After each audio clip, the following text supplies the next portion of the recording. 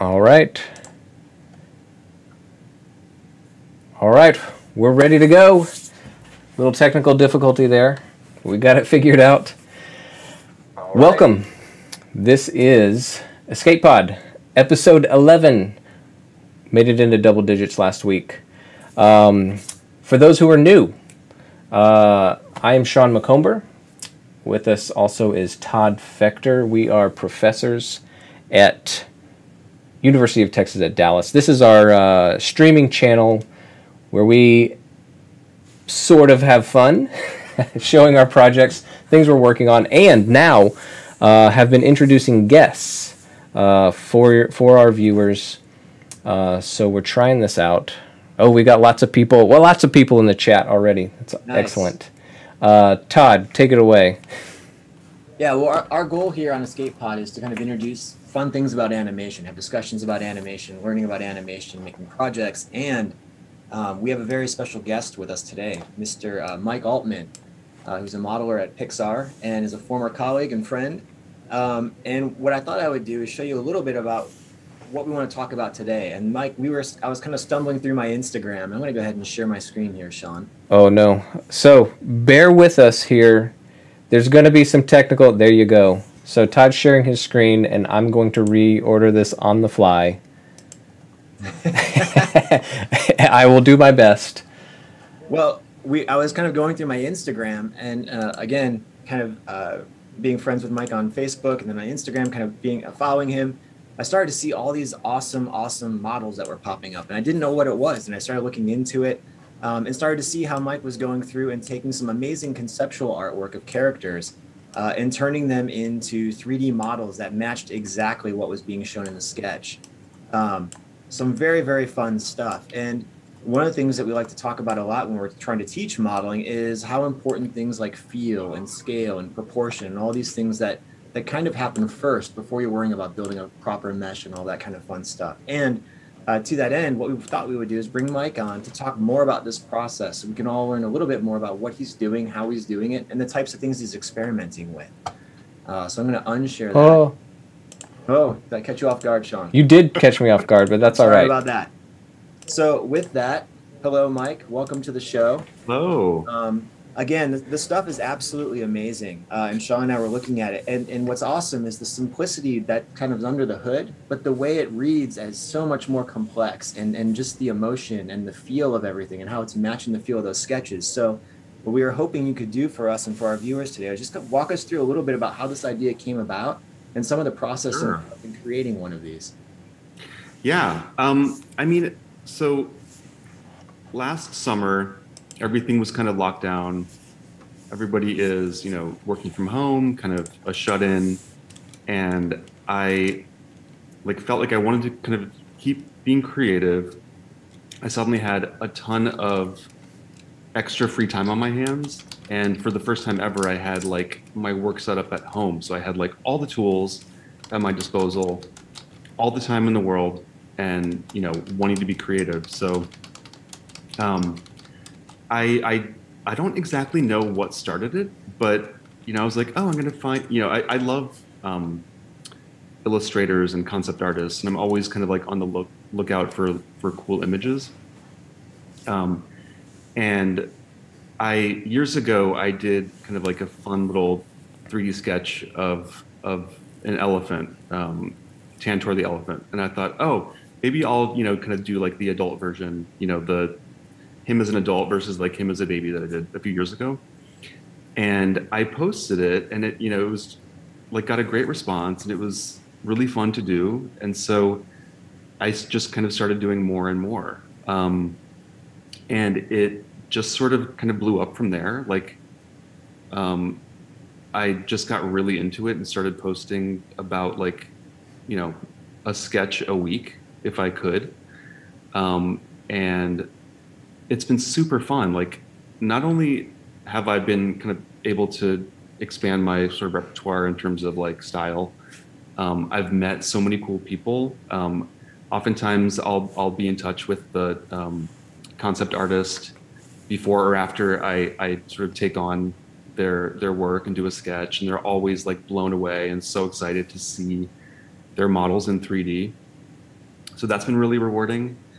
I've even started like mentoring some students. I had someone reach out from DreamWorks who started this program called Animation Flow. And it was basically like his version of Animation Mentor.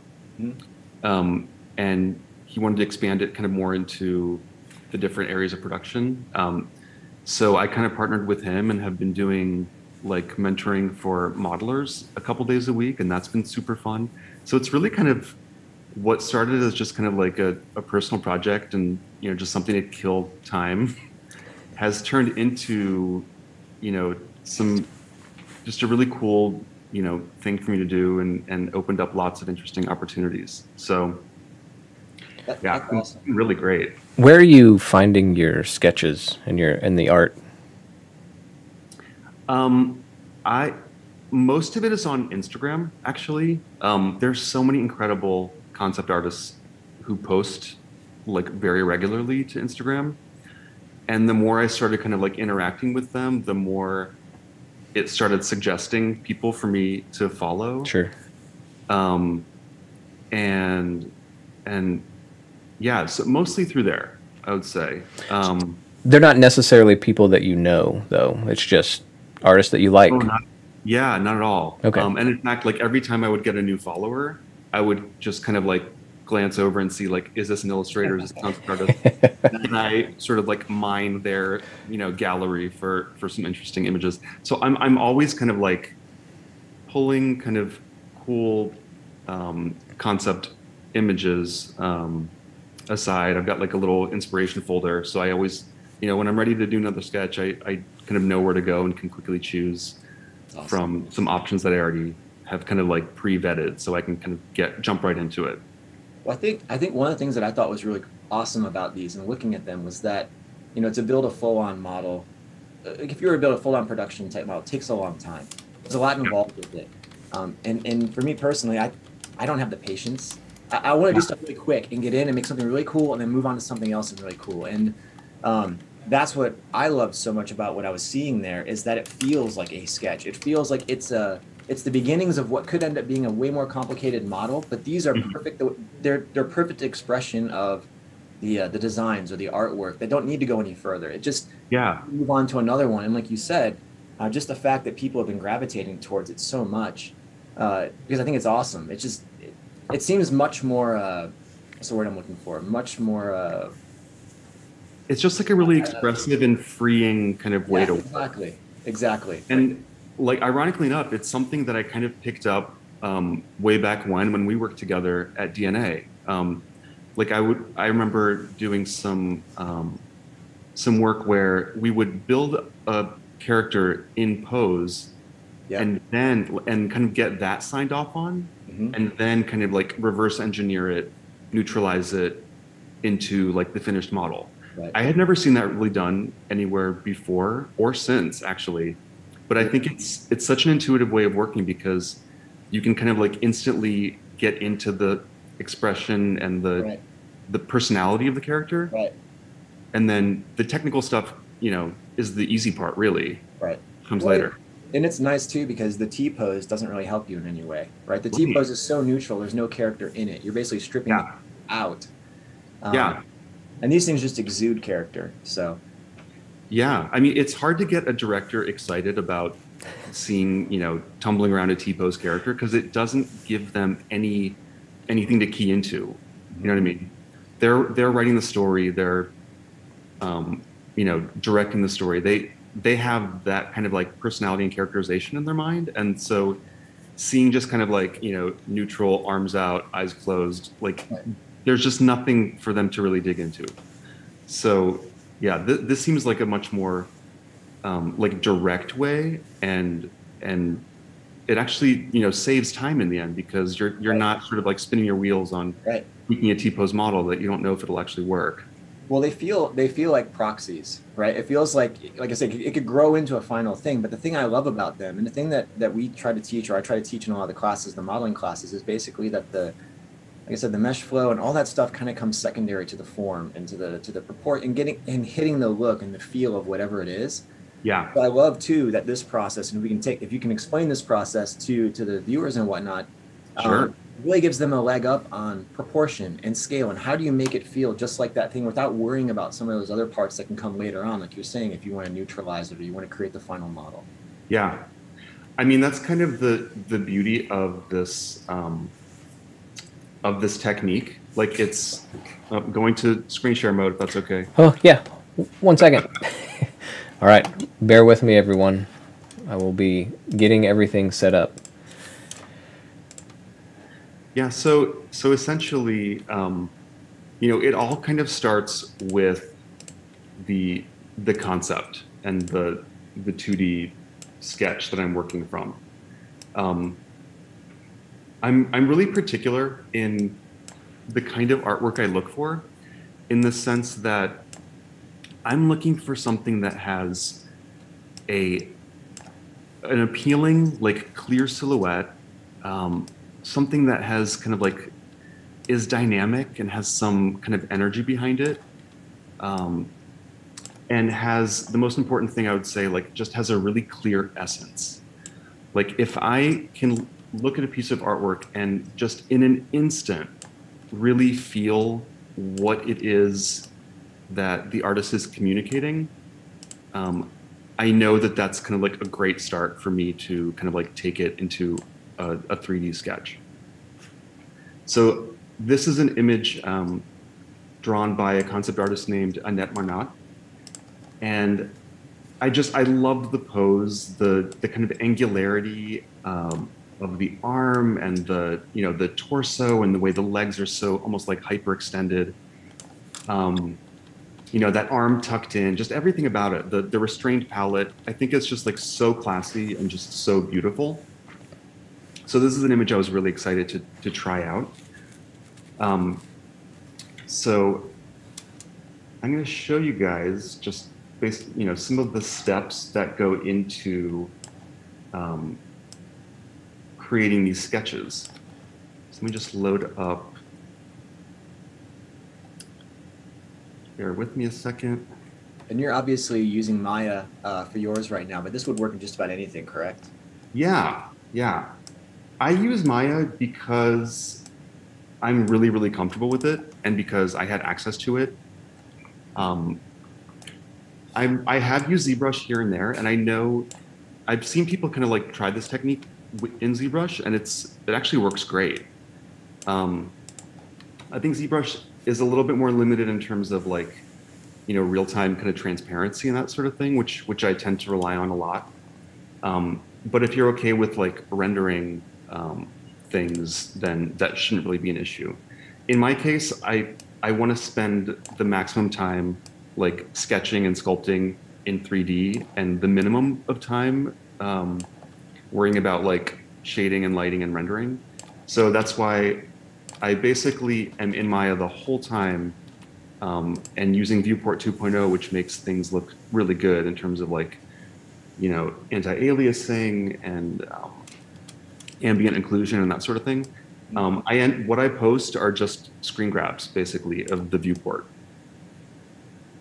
So when I'm working on a sketch, I basically try to limit my work time on it to about 3, maybe 4 sessions. And the reason behind that is that these are meant to be kind of like quick explorations. They're not really meant to be kind of like laborious, super detailed kind of representations. I'm kind of like going for a quick read.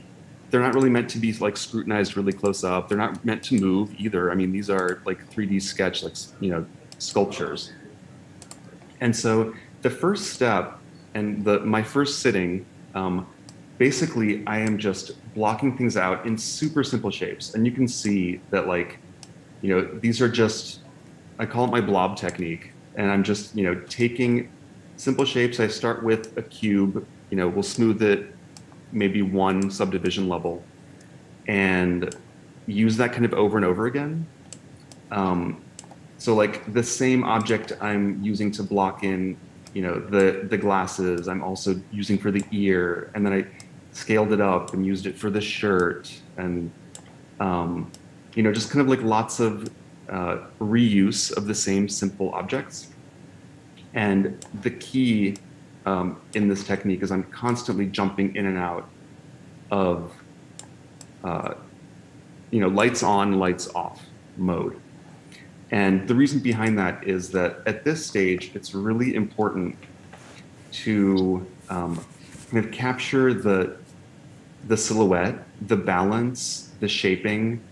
You know, even in such a simplified, you know, modeling technique, you can still really, you know, nail the kind of pose and energy.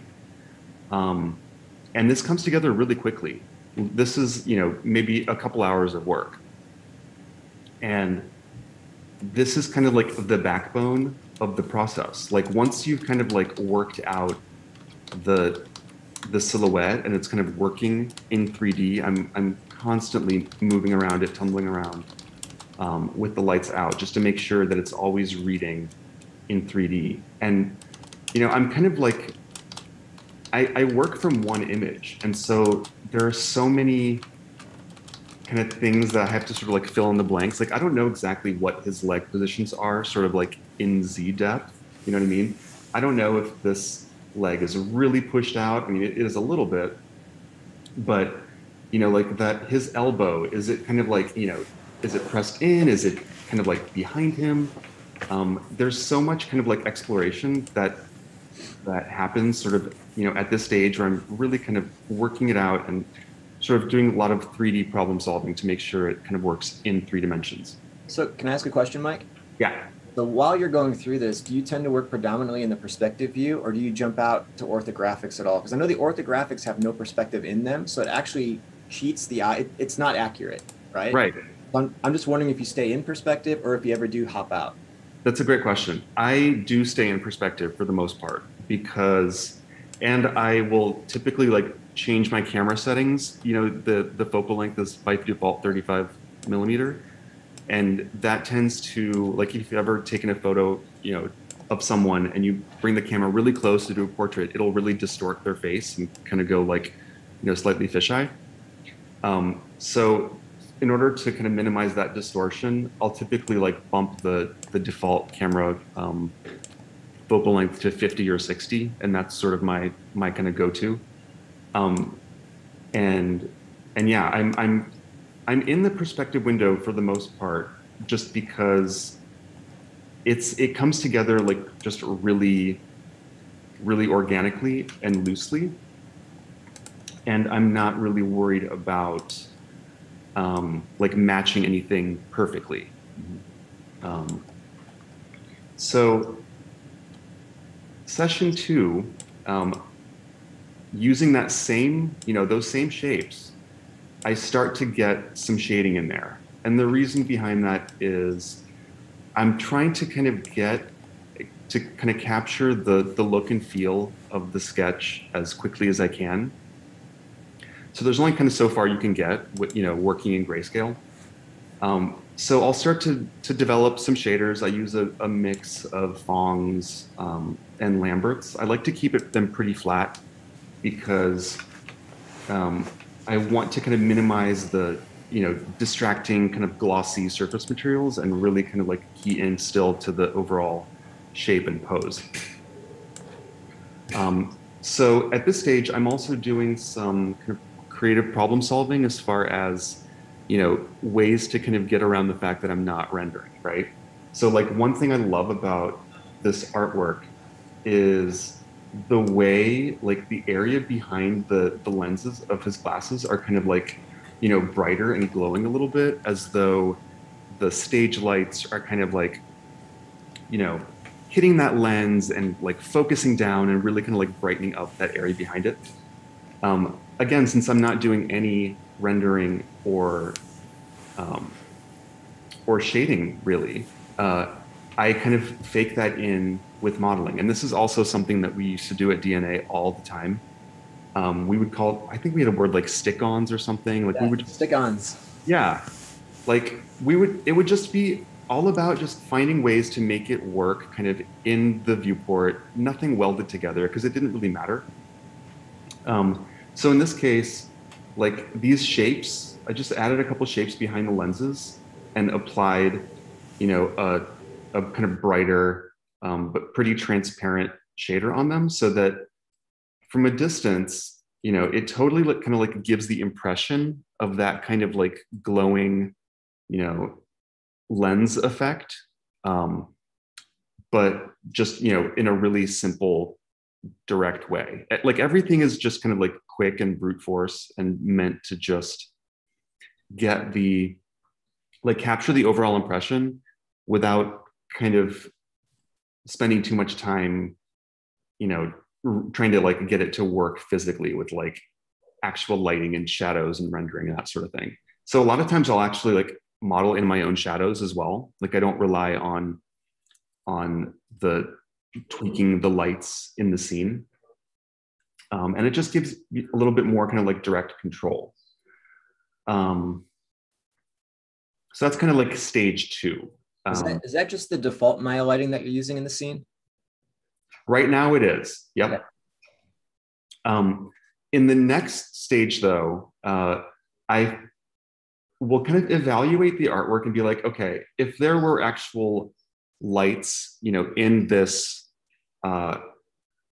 in that illustration, where are they coming from? Like I'm trying to kind of decode like the directionality, the tone, the warmth, the intensity of the light. If there are shadows in the scene, that can be kind of a good cue. And so for that third step, I do kind of, create lights in the scene that mimic what I'm seeing in the artwork. So in this case, I always start with an ambient, and usually we'll have kind of like one spotlight, one kind of key light from the front, and then maybe I'll duplicate that spotlight, drop the intensity by half or something, move it to the back for like a little bit of fill. So generally speaking, I have like 3 lights, in any one of these setups. So again, notice none of them, I haven't really upgraded any of these shapes. These are still those same shapes from that first session.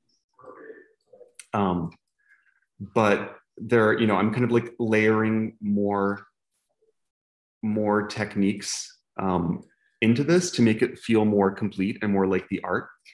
One thing I love to do is kind of like shift the tonality and the kind of the color saturation and intensity through a technique that you can see here, where I'll basically take the shapes that I've built, like for the hand, for the finger, for example, duplicate them, move them out a little bit, and then apply a different, like a really saturated kind of ambient shader, but that's very, very transparent.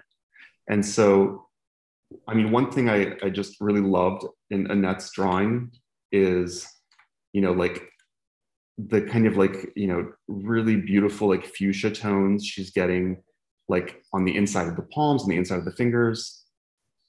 And then on this hand, they're kind of like more peachy and pink. I just love that kind of like effect. So that's something that I achieved. Again, it's all just such brute force. And when you zoom in, like you can kind of see, like it's just the same exact shape duplicated. And it's so transparent that, you can barely see it on a white background, but the ambient is kind of like kicked up. So it's pretty bright. It's like bright and transparent at the same time. So I kind of like layer those on where I want to, kind of pop the color out a little bit. And it's almost like a watercolor wash. I like to think of this technique almost like painting in 3D, because I'm working with volumes, and just kind of like layering them kind of with different levels of transparency. Another thing I want to bring up now that I mentioned the word volumes, it's really critical that everything is a volume in the way I work. So like, even in this case where you think, oh, that's a line that, that I'm trying to kind of create on the ear, but everything is like actually a volume that's just kind of like, pressed into the surface, and just what's revealed is kind of reads as a line. Does that make sense? Mm-hmm. The reason I do that is because, even for this, you'd think like, oh, that's just sort of a plane that's sitting on the surface. Like, no, this is actually a volume too that's sort of pressed in. And what you're seeing is just the part that's revealed. And the reason I do that is because, number one, it's faster to work with volumes. You're not kind of like, fiddling with edges that can kind of become wobbly and wiggly from different angles.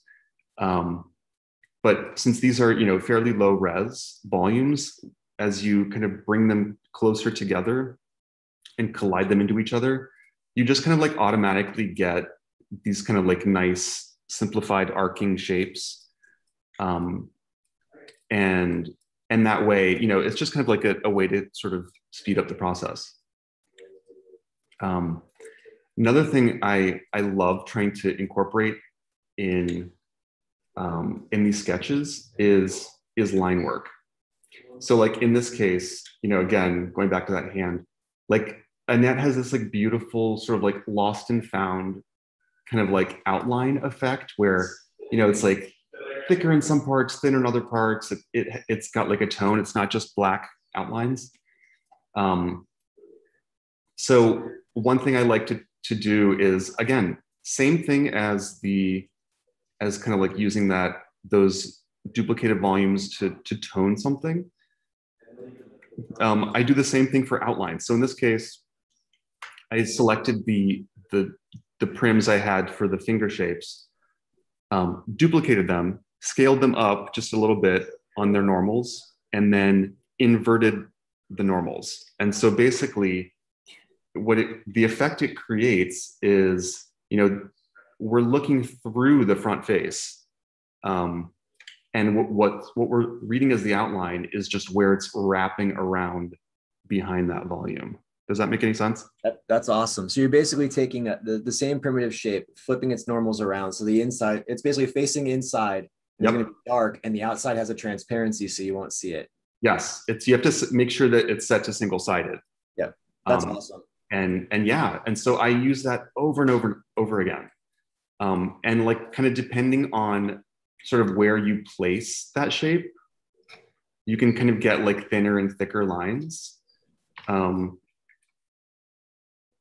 can just kind of like modify that to, kind of adjust things. And that quickly you have this outline that will kind of like travel around in 3D. Yeah, it's like a fake tune line. Yeah, totally. Like using paint effects or something. Yep.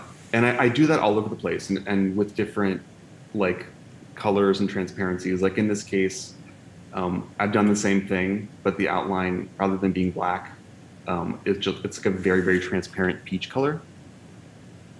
So from a distance, it just kind of gives you like the indication of kind of like a warm outline, without like kind of a harsh kind of like, black outline shape there.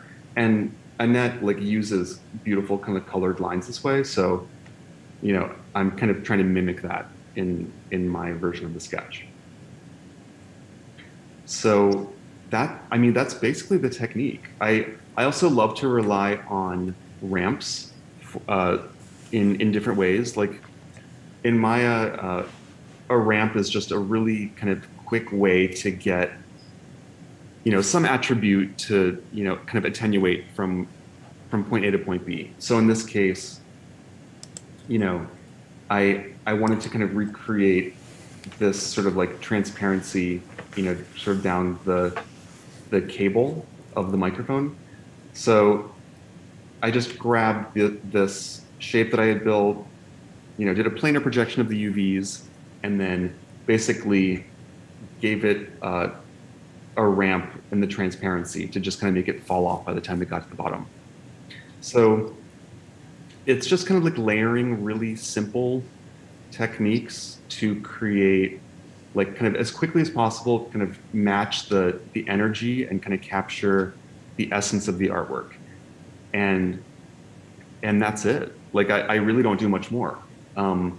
There's not like heavy sculpting or anything. I mean, if I'm, if I'm wanting to add some anatomy and things like that, like I'm really just like pressing kind of shapes into the surface here and there where I want to indicate kind of anatomical moments.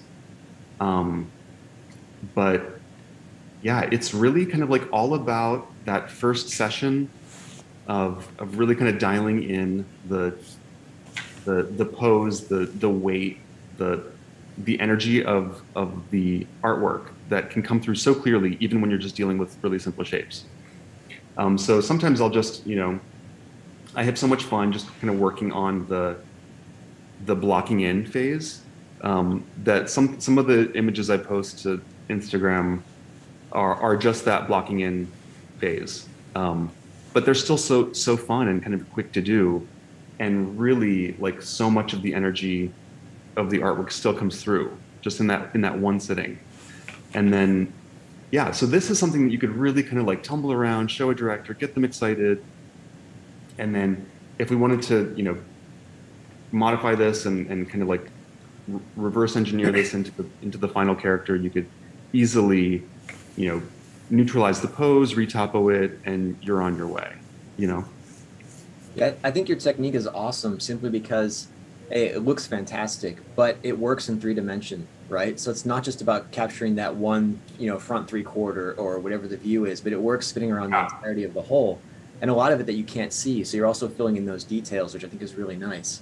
Totally. Yeah.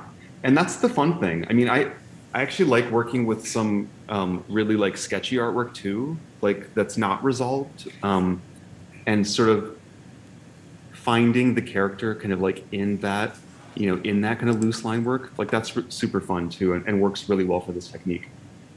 Sometimes even better than the images that are really kind of tight. So for this artwork, it's done by a concept artist named Amanda McFarlane. And when I saw it, I just like instantly fell in love with the image. There was like such a beautiful kind of subtlety to it. I love and remember when I was saying like, I'm looking for kind of like a dynamic pose. I mean, there's nothing especially dynamic about this pose, but I mean, the hair is sort of like fluttering off in an elegant way. But it has such a strong essence to me.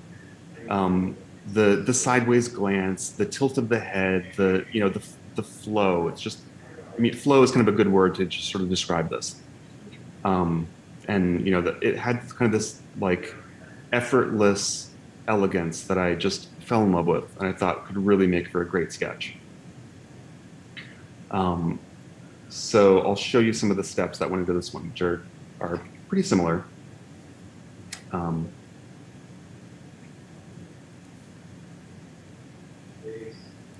right, so let me open up that one.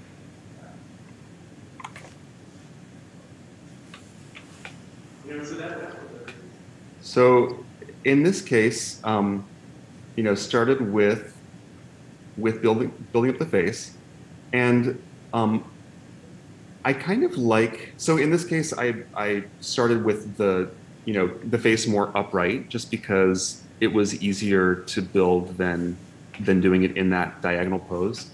But one thing I wanted to kind of point out immediately is I don't work with like symmetry. And I think a lot of times for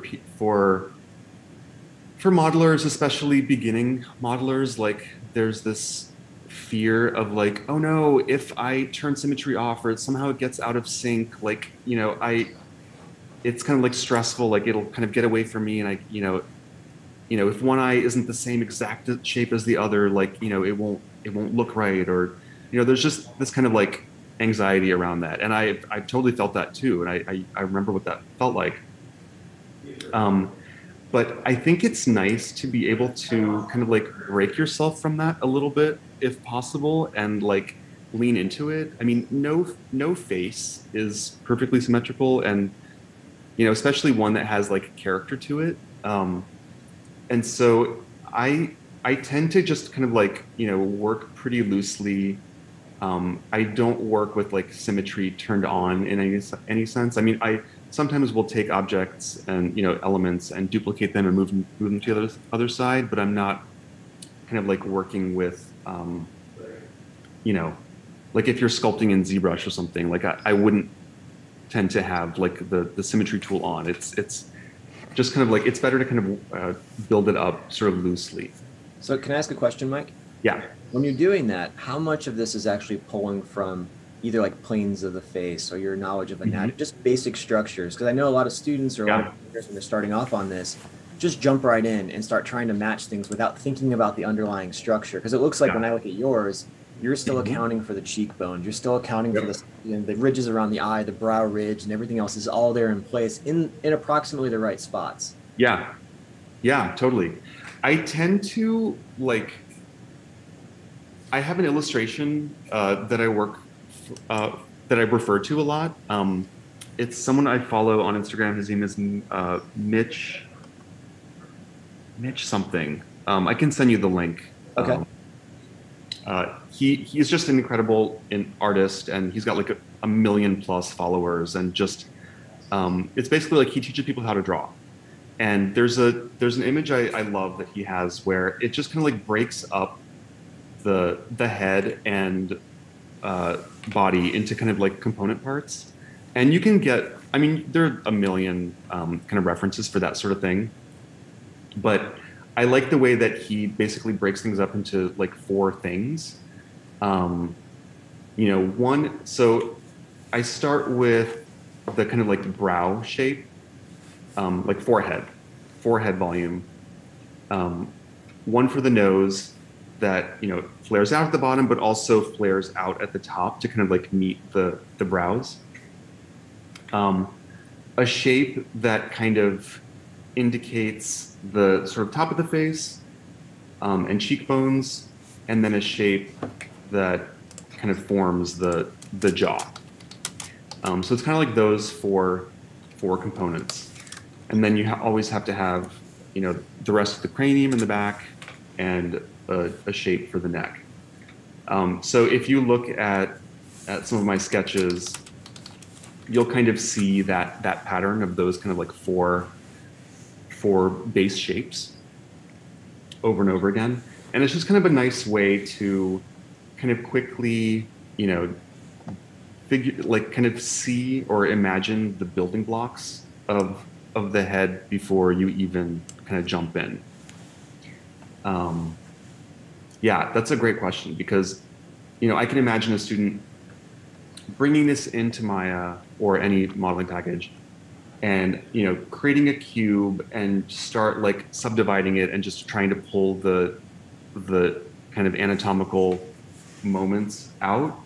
And I think that is totally the wrong way to approach it, even though I know that a lot of times that's how character modeling is taught. And I know I taught it that way too back in the day. But I think it's, kind of blobbing things out and just sort of like mapping it out with very simple 3D shapes is a much, much better, faster, and easier way to kind of capture the volumes of the face. So the next step was kind of incorporating some of the hair.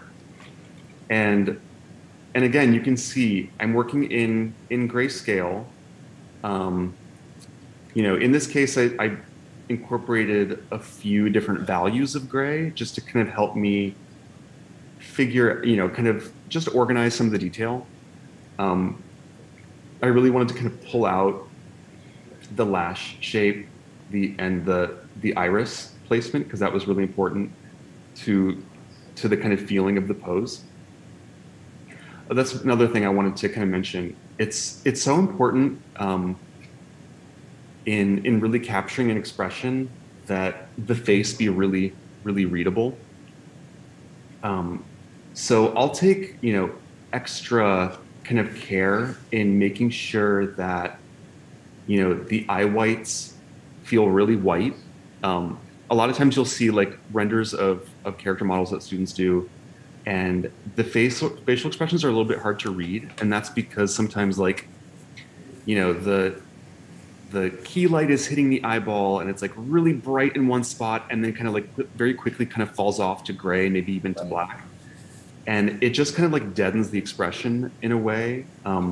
So I'm always really careful about like, when I drop a shader onto the eye white, I like crank up the ambient so that like it reads kind of the same shape from all angles. It doesn't kind of fall off to a gray, because you kind of want that, the eyes are so critical in an expression. So eyes and teeth, I just make sure that like the ambient is high enough that it reads super, super clearly, no matter kind of what the lighting situation is. And, like kind of for the same reason that, some people wear makeup, I really kind of like dial in some indication of, brow, lash. In this case, I literally just kind of like, these are just clamshells. These are such simple shapes. Just kind of like, cupped around a sphere for the eye. It's kind of a quick way to get an effective and really simple eye working really fast. Just the same shape, top and bottom. But I've just colored some like that outside ridge of faces dark, just so you can really kind of start to read the beautiful like almond shape of that eye. I think what's really cool about this one too, and in showing it in this state, is it shows how important the silhouette really is. Because if you stop and look at this model right now, it feels kind of Frankenstein. Like it feels like a bunch of parts, and what you really focus on is all the connection and everything. But what you really have to focus on is the outside contours, right? And where all the major landmarks are falling. So I could see how that would be tricky if you haven't done a lot of these things up front, that your eye kind of keys in on the wrong things, and you have to kind of train it to look at, silhouettes and the outside and the overall form, and not those little intersections. Absolutely. But at this point, I'm still like, you can see how the eyes are glowing a little bit. That just indicates that like the ambient, or the shader I have on there has kind of like some ambient glow. Yeah, I mean, at this stage, I'm still kind of like constantly jumping back and forth to that silhouette mode. And notice too, like the hair is so important in this sketch. I mean, it's kind of all about the hair. This hair was so fast to mock up, because again, it's all volumes and it's big volumes. At this point, when I was at this stage, I was like, not exactly sure what was going on at the back of the hair. I was kind of imagining, oh, maybe it's kind of like held up with a clip or something, or some sort of hair accessory, and then everything on this side is just kind of like flyaways. So that's kind of what I was playing with here. I eventually dropped that idea and just kind of made it hair. But what's important here is that like, again, I make like a couple, shapes to work with, and then I just use them over and over and over and over again, just in different orientations, different scales. And within a couple minutes, you have the silhouette of this like flowing hair. It's so fast, so direct, and so easily still manipulatable. Like if I just, wanted to kind of like rework it, or, kind of like make adjustments, like it's so easy at that stage. Nothing's connected. So it's just really kind of like freeing and loose. I just showed you how I throw lattices and things. I lattice things all the time.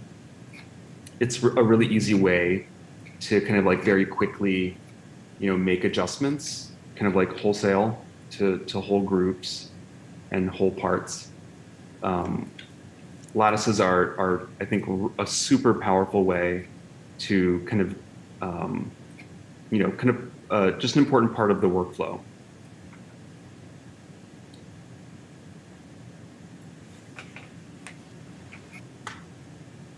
So at this stage, I've, again, thrown in some of the shading, just trying to kind of approximate some of the coloring going on. At this point, I was still kind of like thinking about, having the hair sort of tied up. Eventually I decided against it because I try not to invent whole new details in these sketches. Like I was thinking, maybe if there was some indication in the drawing up here of like something, at the back of the head that was maybe holding that hair up, I could kind of key off that. I decided though that, since there was no indication of that, I would just sort of like, have it just as the hair kind of like blowing in the breeze. But yeah, so again, I've added a little bit more complexity from that last version that you saw. In this case, there's like some cool cast shadows in the artwork that, again, all modeled in, and with with different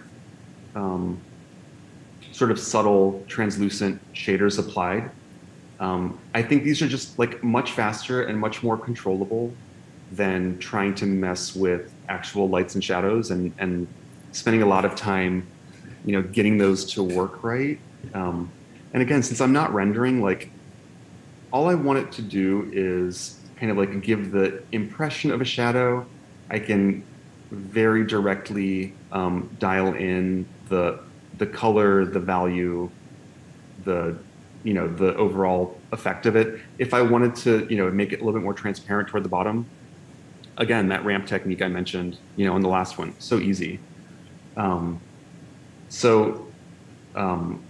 Again, just kind of like layering these kind of simple building blocks and ingredients, and you're able to kind of come up with a really kind of complete and satisfying looking image. There's something in the artwork I love, almost these kind of like brush stroke, just kind of like moments of shadow here and there, and even like the outline around the eye. Same thing that I did on the hands on the last one. This is just the eye shape duplicated. I think in this case I didn't reverse the normal. I just kind of like pushed it back into the head a little bit. So what's reading as a line here is just the same eye shape that's in front here, just kind of like pushed back a little bit with a dark shader. So again, this is a volume back here. It's literally just a duplicate of that upper eyelid, just pushed in. So what's revealed is the line. Again, really quick and easy, much faster than kind of trying to create this line that noodles around and just tries to hug the surface, which inevitably, as you like turn around, like, you'd have like some wonkiness or wiggle to it. This just kind of like instantly gives you kind of a clean shape to work with. I love this sort of like, blush kind of brush stroke across the face, which I achieved just, by duplicating the shape. I think it was the sort of like upper face shape, moving it up, throwing a really translucent kind of peach shader on it, and like a Lambert. And so from a distance, it kind of gives you the impression of that kind of like, streak of blush across there. Yeah, that particular stick on there where it's kind of, again, the edges are all faceting because it's not a true, nice, clean intersection is really, for this particular style in particular, that little broken line and the kind of the shattering that goes with it where the polygons and whatever are hitting each other really adds to the overall look. Yeah. And I actually I like some of that kind of grittiness and, the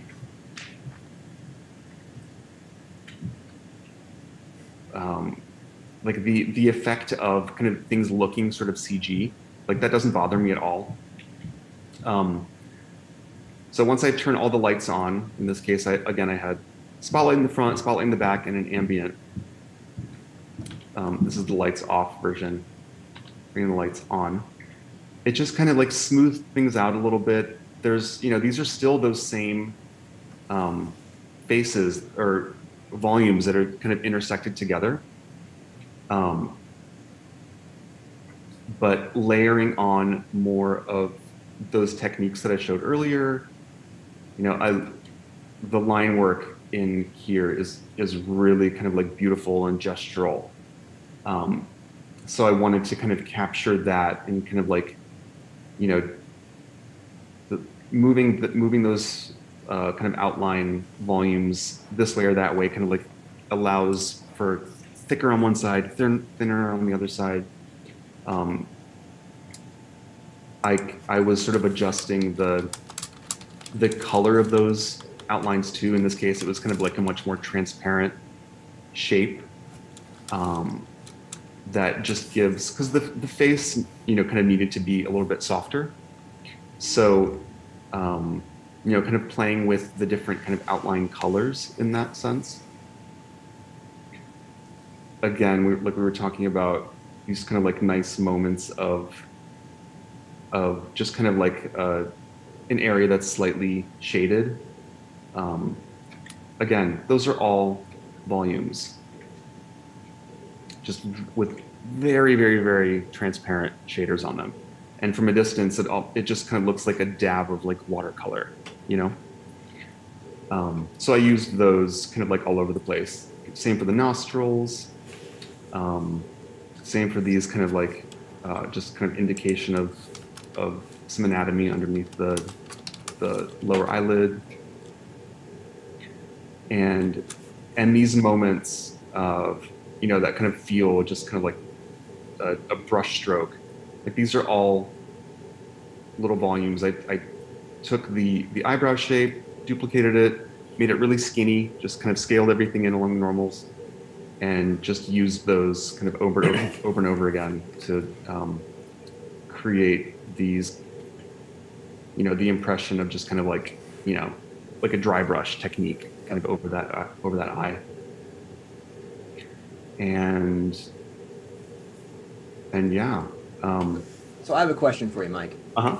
So you've been doing this right now on, it's kind of singular images of characters or of portraits like this one, or kind of portraits of characters. Have you ever thought, or are you thinking about ever applying it to a larger scene?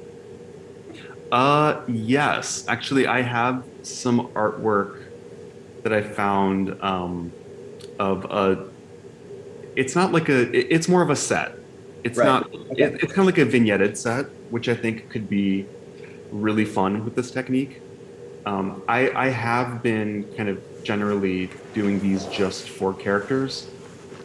No particular reason, just kind of like for the fun of it. And I don't really do character work at work. I work in sets. So it just kind of like a way to keep those creative juices flowing and do different things. That's why I've been working with the character stuff. Yeah, but I have kind of some plans for things like that. Because I could even see this approach being applied to like an abstract painting, or to just about anything in terms of that has some shape to it, some form to it, but it's also dealing with, the texture of the paint or things like that, where it could be applied. I mean, it's just really cool, and I'm just curious how far you could push it to see what else you can do. I feel like I've been approaching these more like maquettes, like more like if I was like, because I've done a bit of sculpting in clay too over the past few years, which is also buried somewhere in my Instagram. So these were kind of like an extension of that. Like I'd be less inclined to like do a maquette of a set. Sure. But having said that, like there's no reason these techniques wouldn't work great for an environment.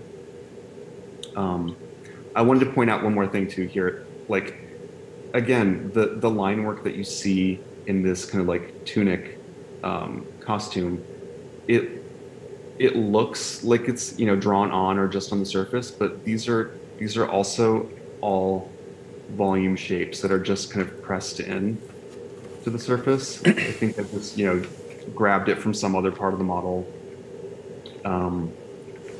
and just kind of like reused it all over the place. And just the part that's revealed is what gives you that line effect. So awesome. if there's like one takeaway, it's that like everything is volumes, and kind of like the simpler you can work, the simpler shapes you can work with, the better. Can you select that shadow that's under the chin, that's going down on the neck? Yeah. So is that just the same technique where you're flipping the normal? Nope. No, Okay. in this case, I just duplicated the neck, scaled it out just a bit, took the cut faces tool and just kind of like sliced that angle. Okay.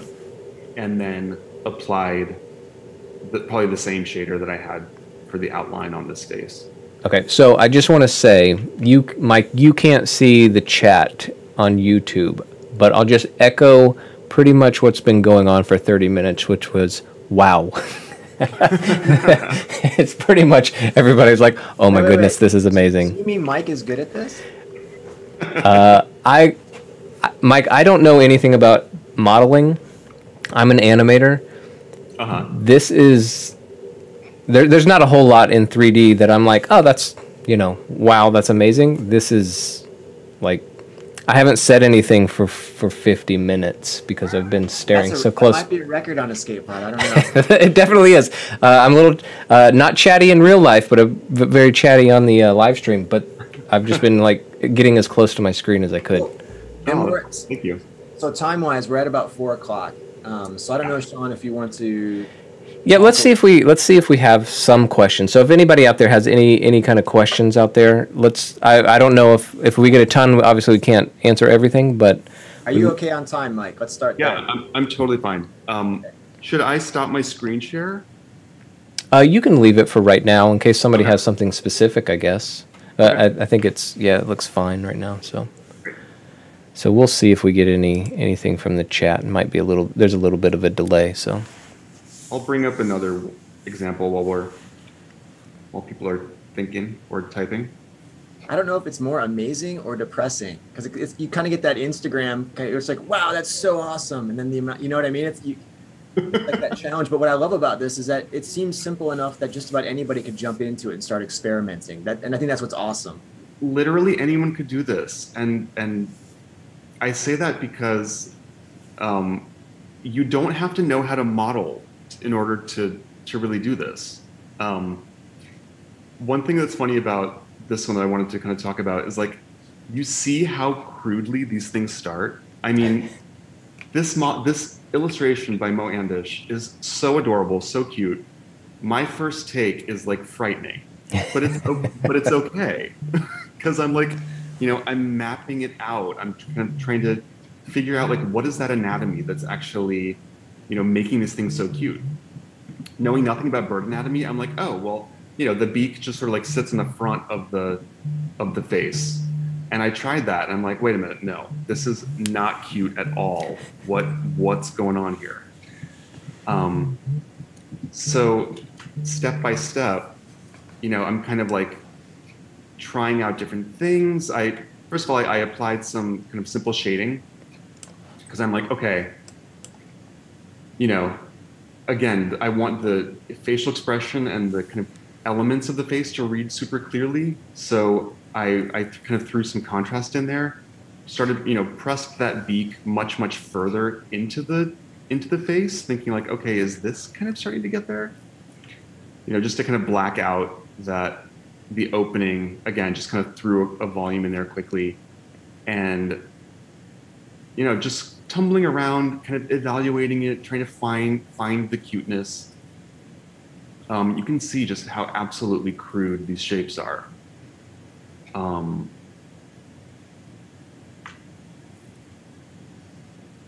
But it's, it's like a painting. Like you kind of like, I was in a painting class once in art school, and the teacher told us, like, use the absolute biggest brush that you have. We had like a whole set of brushes that we had just bought. We were all new students. We had, like a 4-inch, almost like a painter's brush, like a wall painter's brush, down to like, you know, a brush with like 3 hairs on it. And in this painting class, we're doing still lifes. And of course, everyone like starts reaching for like these little brushes to start noodling. And she's like slapping these brushes out of everyone's hands. She's like, no, the big brush. And we're like, this thing? I mean, it was like, you know, half the size of the canvas practically. And, you know, it really makes a difference. Like you kind of start really, really broadly and kind of like building things up sort of in stages, in layers, and just like slowly refining as you go.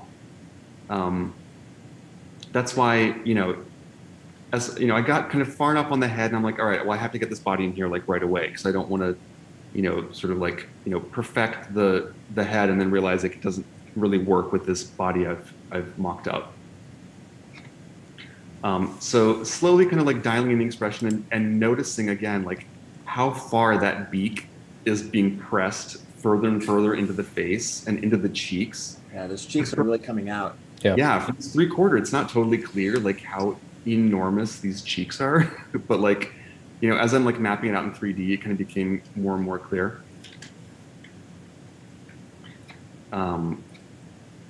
So starting to get some more kind of, you know, finished shaders in there. I've got some of my Fong E's, my Lamberts, indicating like the different kind of mouth parts just by throwing different shaders on. Like this is something that we used to do at DNA all the time. And even like, you know, if I wanted this to kind of like fall off into black, I remember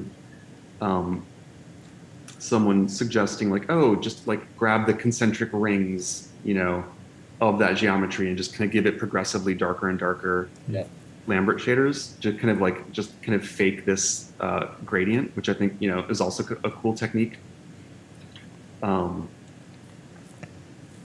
So again, I think I pushed the beak even further in and plumped those cheeks even further out, but you can still see like how simple the volumes are,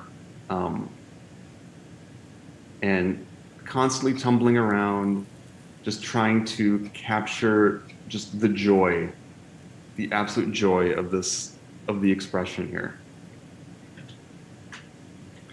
So by the end, Oh, man. Come on now. That's not fair. Get out of here. Just like a little set for it, you know, kind of a little vignette. I was looking through, you know, the illustrator for the very first image, the singer, the jazz singer, Annette Marnat. She has, you know, just so many beautiful illustrations, kind of this like classic French, I don't even know how to describe it, just really kind of like storybook feel. So there was an image I found of hers that just had like a beautiful palette of these kind of like, you know, peachy pinks and tans and olive greens. And so I kind of like, you know, was inspired by that a little bit in creating this little kind of like set moment for the bird to live in. And yeah, so kind of applying different shaders to different faces just to kind of, you know, carve out a little bit of detail where I wanted it. But, you know, as I tumble around and as I kind of zoom in and out, you can sort of see how kind of like simple and crude it is. But the whole purpose and the whole driving force is to just capture the essence of the art as quickly and simply and painlessly as possible. And then once I feel like I've gotten it, I do a screen grab, do a turntable, post it, and move on to the next one. So that way, that's how I've done about 25-ish of these since last fall. Wow. So we do have just a couple of questions. One from Brian. He was asking about the lattice, and I know that you had shown just a little bit earlier.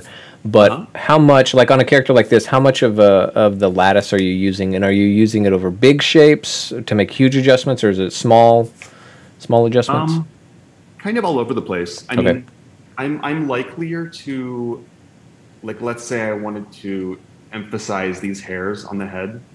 Like, I could go in here and grab points and you know, try like moving those out, but I'm much likelier to kind of like throw a lattice on that shape and kind of adjust things that way. It just gives you more control and um, more like nice smooth fall off Yep. than if you're just kind of grabbing points. Would you say that's kind of like working with a big brush?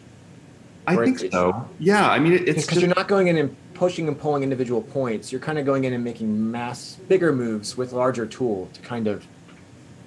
yeah, definitely. I mean, occasionally I will kind of go in and grab points if I need to. I mean, but it's like generally speaking, if I'm like, oh, actually, I want this face to be a little bit wider, you know, or taller, or skewed in a different direction. It's so easy with a lattice, and very non-destructive and fast versus going in there and like, you know, nothing's connected. So I'd be having to like, you know, kind of push and pull points on across multiple objects and try to kind of keep them lined up and stuff. So lattices are just kind of a great way to make all sorts of adjustments. Like let's say, you know, I wanted to make these wingtips longer, you know. I usually have lattices just set to 2 by 2 by 2. Because it gives you just lots of nice control, and like it's not really breaking anything anywhere, you know.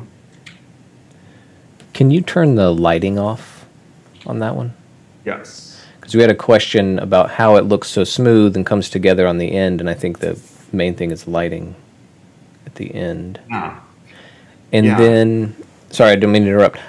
One was a general, like, about how much time do you spend on each of these? And then, more specific, are you adjusting your ambient occlusion at all on any of this to make it come together? Yeah. Let me go in reverse order. Sure. The viewport 2.0 settings are like everything is kind of fair game. Like in certain cases, I might want more ambient occlusion to really kind of like, you know, get those volumes to feel separate from each other. In other cases, like for the Aphrodite model, which is just, you know, she's this goddess, it had to be kind of like very luminous, and I didn't want lots of dark, you know, ambient occlusion shadows gathering in different places. So in that case, like I dialed it way down to like maybe 0.25 versus a default level of 1. The next question I think was, how long do I spend? Yeah. I try to do like 3 or 4 working sessions. In some cases, they're actually a lot faster. Like the guy I did, let's see.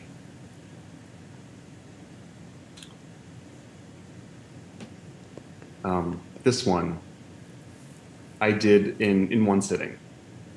And, you know, it was just based on this hilarious crayon drawing that Peter Emmerich had done.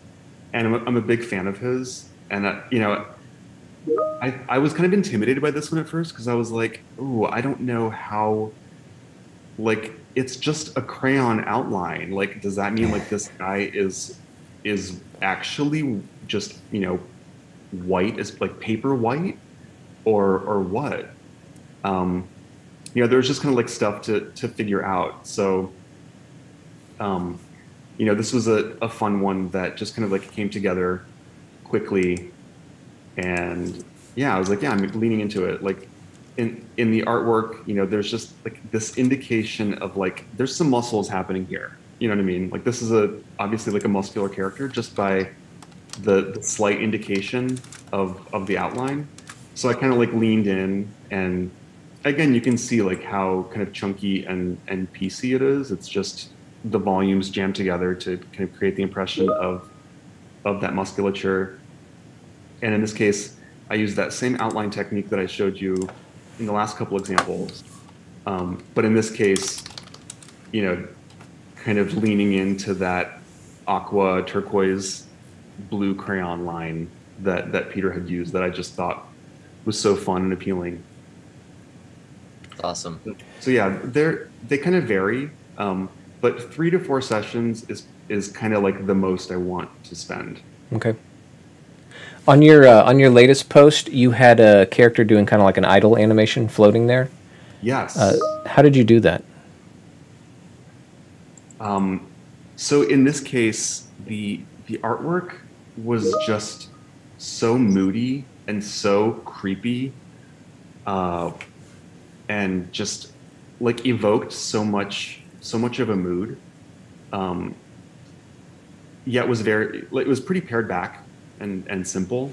So I thought this might be kind of a fun opportunity to try something different and add just kind of like some subtle ambient, like kind of barely there motion. So yeah, it actually came together really, really simply. I mean, the fact that these are all separate shapes and, you know, nothing has to have like, you know, nothing is rigged or weighted or anything like that. I've just grouped different elements, moved the pivot to where it needs to pivot from, and just kind of like added cyclical animations to it. Yeah. With like various offsets, just to kind of, so nothing is kind of like lined up exactly, you know? It's really cool. Very but cool. It kind of creates this like creepy breathing. Yeah.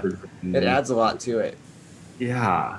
So that's something I'm kind of like, you know, experimenting with. Just, you know, I'm always trying to do something new. So for a while I was just trying to, you know, do all sorts of different styles. And then I was trying things kind of like, you know, trying to strip down the kind of elements to their just kind of bare bones components and just seeing how much character I could get to read through. So that was kind of like that exploration. Now I'm playing a little bit more with subtle kind of keep alive animation. So yeah, and then Todd, like you suggested, maybe the next one will be a set or an environment, you know, take on it. What was the very first question that you guys asked? Was it about the lighting? Yeah, but I think you answered it. Yeah. There are so many settings in the different shaders. Fong E, I think, has a lot of control. So just kind of like twiddling with the different settings and kind of dialing something in that you like is kind of the name of the game. I kind of do something a little bit different on every single one. But it's kind of a combination of like Fong E, Blinn, Lambert, and a few lights to kind of indicate trying to capture the lighting scenario in the artwork.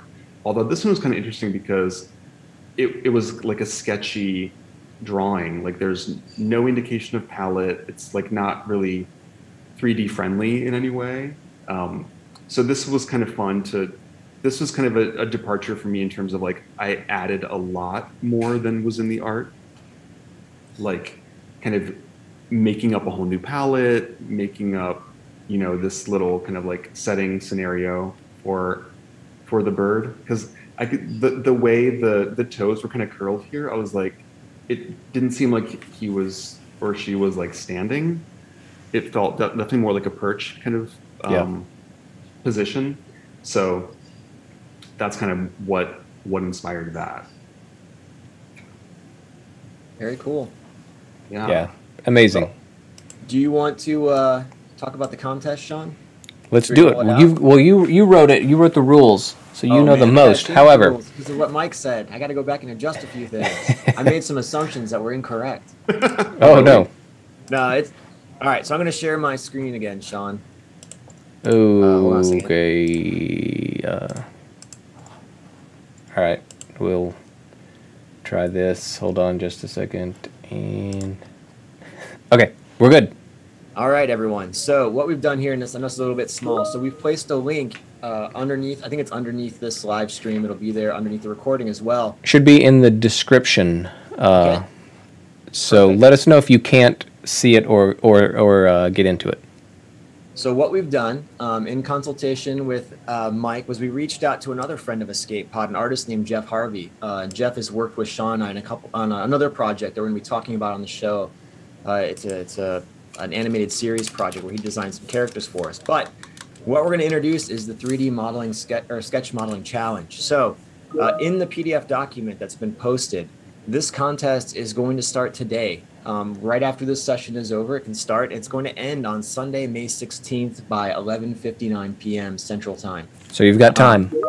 What's that? You've got time. Plenty of time. And one of the reasons we're doing that is because we have a lot of students who are watching or getting involved, and we want to give students. Our semester tends to end right around the beginning of May, and that gives about 2 weeks after that ends for people to kind of throw down on this in case you're too busy leading up to that. So there's plenty of time. Doesn't mean you have to wait that long. You can jump in and get it done ahead of time if you want to and still submit it. We put a link. Let's see. We put a link to this particular Escape Pod episode, so people can go back and rewatch it really easily. So that link's right back. It has what the submissions must include, and that includes a 19 by, or let's just say a 1080 HD image showing a side-by-side comparison of the sketch and of your finished kind of sketch model. We'd also like to see a 1080 image of the sketch model as it is kind of in its final state, opposite a sketch model that has the wireframe on it. So we can see just a little bit about the shapes and the forms and the simplicity. You saw some examples of what Mike was doing with that as he was just kind of going through some of his latest works. We also want a 6-second, it says rendered video. That's incorrect. It's now a Playblast video using Viewport 2.0. Or it could be rendered. If you want to do something rendered, that's fine too. But I'm going to update the document to make sure we address that. 6 seconds long, and we'd like to get that as an MP4 or as an H.264. So Playblasts are technically allowed. AVIs are not allowed because they're too big. And we have a link to Mike's Instagram that shows some turntable examples of kind of how he was setting up some of his work that you can reference.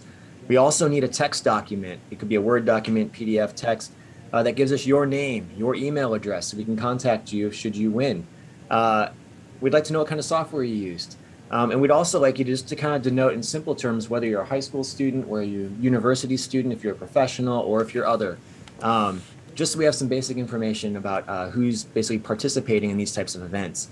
To submit those, we've created an email link that goes to one of our Box accounts that allow you to email your stuff directly in. We ask you to please try to zip your files up and keep those zip files under 10 megabytes to make sure that they transfer properly, which shouldn't be too hard to do.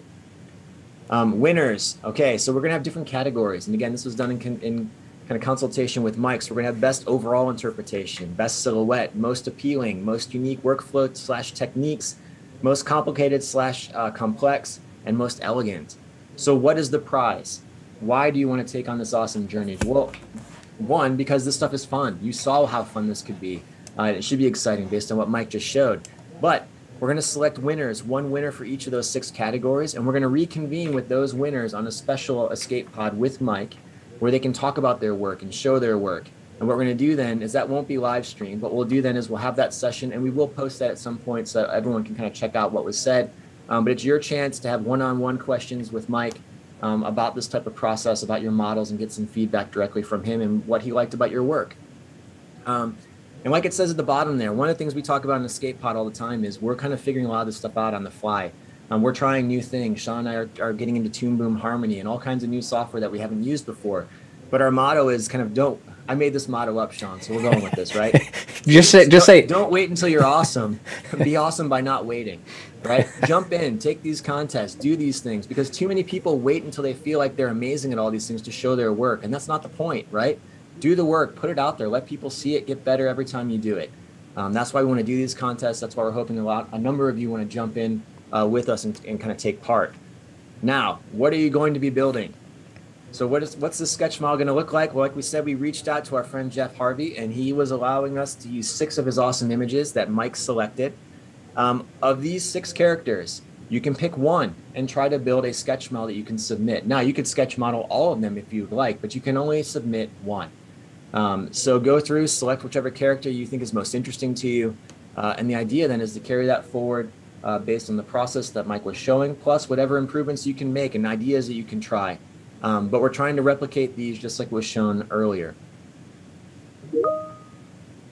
One last thing that we've got is a couple examples. We talked about the 1080 images that we want. I placed a couple examples in the back here that kind of show this wireframe is obviously drawn on top. It's just as a reference. I didn't have the wireframe of Mike's work for that. So that just shows you the two images that we want that come along with the text document and with the video file. So all of that, like we said, is going to be due by Sunday, May 16th. We've got that awesome prize to be able to hang out for a little while with Mike Altman and us and talk about your models and get some feedback and just, you know, ask questions and answer questions. It should be a good time. So hopefully that's appealing to people. We want people to take part in these. We plan on doing many more contests like this. So we're just hoping that everyone's interested and wants to throw down with us. Is that good, Sean? That was perfect, Todd. Anything you want to add, Mike? No, I love it. I guess the only thing I would add is don't be afraid to choose something that scares you, in the sense that, like, you may not know how to do it or how to approach it. That can sort of inspire a lot of kind of creative thinking and innovative ideas. So don't think like, oh, that's the easy one, so I'm going to do that. You know what I mean? Pick one that you kind of don't have any idea what are you going to approach it. Yeah, and I like the ones that you selected because they all have something a little bit different about them, but they all still have a real sense of energy, and there's something going on. The character's thinking something or doing something. It just they have a certain quality to them.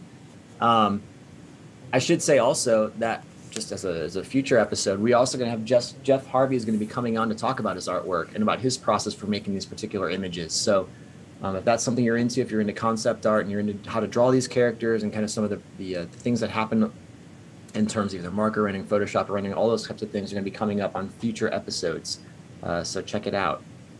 Sean, anything before we close up here? No, I just wanted to say I had seen the artwork before, and I was like, oh, these are really cool. They're a lot of fun. And then seeing Mike's process makes me look at it in a totally different way. So then I'm like, in a different way, but I'm like, oh, wow, you could really do something cool with that one where I hadn't really thought about it before. So you can't win, Sean, even if you do one. Trust me, I'm not going to do one because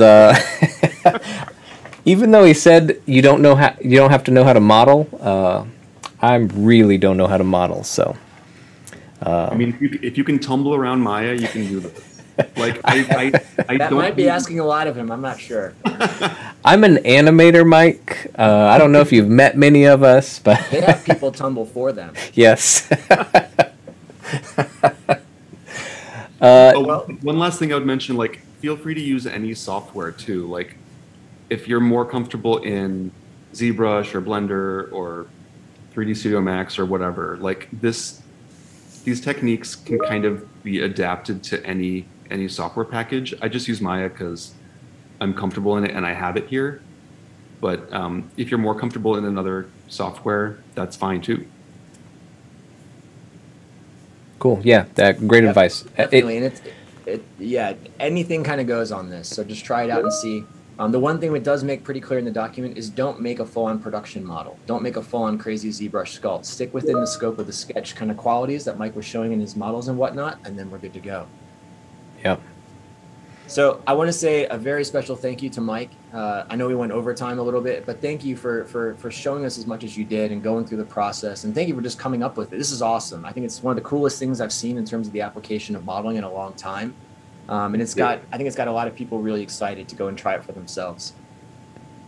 Yeah, it's so fun for me to kind of like be able to inspire people to get excited about modeling and sketching and try it out. So that's just like, makes it even more rewarding. Awesome. Yeah, thank you so much. Honestly, being serious, that was some of the coolest stuff that I've seen in a while. So, thank you very much. Thanks for sharing it with us and with our students and everybody else. And I know we have a full-on high school class that was watching. So they said 30 students in there. Oh, wow. So very cool. Yeah. Well, I think that just about does it for this episode. Again, it'll be posted up here shortly. You can go back, you can rewatch it if you're doing the contest and you want to go back and check it out again just to kind of see more of what Mike was doing. Feel free. But we look forward to seeing what you come up with for the contest. So yeah, don't forget, if you like this, subscribe, hit the subscribe button, hit the notification button. Also, our regular Tuesday at 10 o'clock live stream will be taking place. So we'll see you tomorrow if anybody wants to come to that. Yeah, I think that's it. Awesome. Thanks, right. everybody. Thanks. Cool. See you later.